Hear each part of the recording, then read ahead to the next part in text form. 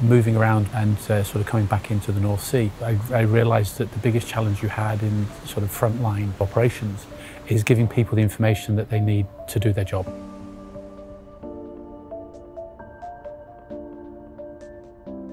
They still had that problem. They still couldn't get to all their engineering data easily. That then got me into thinking about how do I get 3D models onto people's desktops.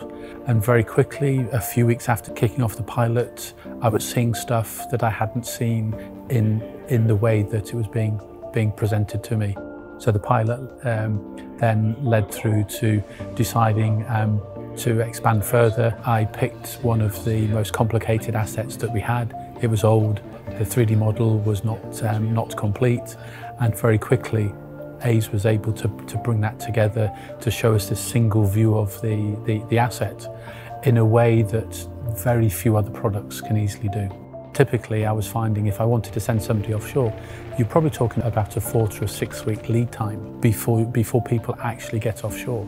So if you can fire up your PC and instantly gain access to that content, you've taken 4 to 6 weeks out of that lead time, but also you've reduced the costs associated with the offshore trip.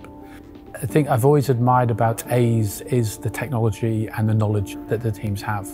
I think what Aize has learned is what were the challenges that it had, and therefore how it applied the technology to solve those challenges.